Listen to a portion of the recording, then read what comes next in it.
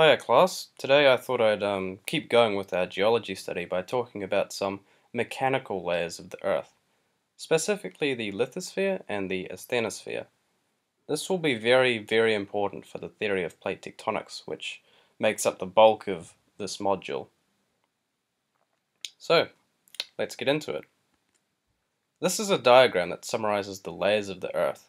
On the left side we have compositional layers, so these are defined based on what they're made up of. We have the crust, the mantle, and the core. On the right side of the diagram are some terms you might not have seen before. We have the lithosphere, the asthenosphere, mesosphere, the outer core, and the inner core. These are mechanical layers, so rather than what they're made up of, they're defined in terms of mechanical properties. And these properties are things like the strength of the materials, the temperature, the density especially. The mesosphere is not particularly important for what we're studying, and you should already know some things about the outer and the inner core. For instance, the outer core is liquid, the inner core is solid, and they have the same metallic composition.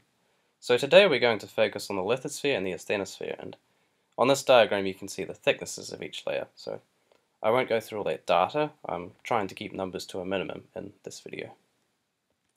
So what is the lithosphere, first of all? Well, the lithosphere combines the crust and the uppermost section of the Earth's mantle. So the crust, as you may already know, is composed of basaltic and granitic rocks and a whole range of other rock types, but basalt and granite are the most common ones, and you can see some examples on the screen here.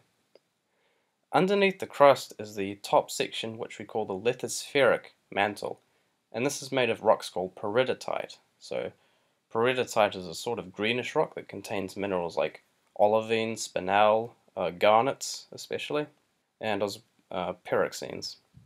Combined, these layers form the lithosphere, and it has some interesting mechanical properties. The lithosphere is very strong. It's made of very cool, rigid rocks. And the lithosphere, of course, supports all life on Earth because it's the outer layer of the Earth. So that's the crust that we live on. Underneath that we have the asthenosphere, which is the sort of middle section of the mantle. The asthenosphere is also made up of peridotites, and they are reasonably solid.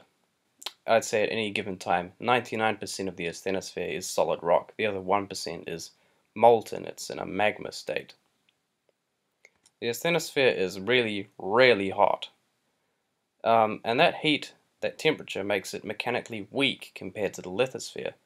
So whereas the lithosphere is very rigid and very hard to deform, the asthenosphere is fairly easy to deform. And in fact, under pressure it can actually flow over time despite being solid. It sort of works like toffee. If you squash toffee, you can change its shape and deform it, and that's called plastic deformation. The same thing happens to rocks in the asthenosphere, but much more slowly. The lithosphere and asthenosphere are defined by a temperature boundary. So temperature is one of those mechanical properties I talked about before.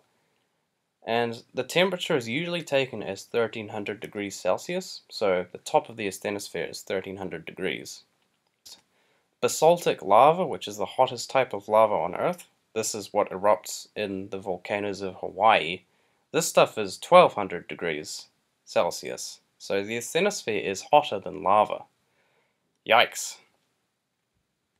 As I said, this is really important information for the theory of plate tectonics, which you'll cover a bit later on in the course. Plate tectonics explains pretty much everything that goes on geologically on the Earth's surface and under it. It explains how we get amazing volcanic formations like this one. This is the famous Giant's Causeway in Ireland. It's made up of basalt. Plate tectonics explains how volcanoes and earthquakes form, how mountains are built, the shapes of the continents, and so much more. So I hope you find that interesting. I will probably put some more videos up on it soon. And thank you very much for watching this one. I hope you enjoyed, and I hope you find this helpful for your study in geology.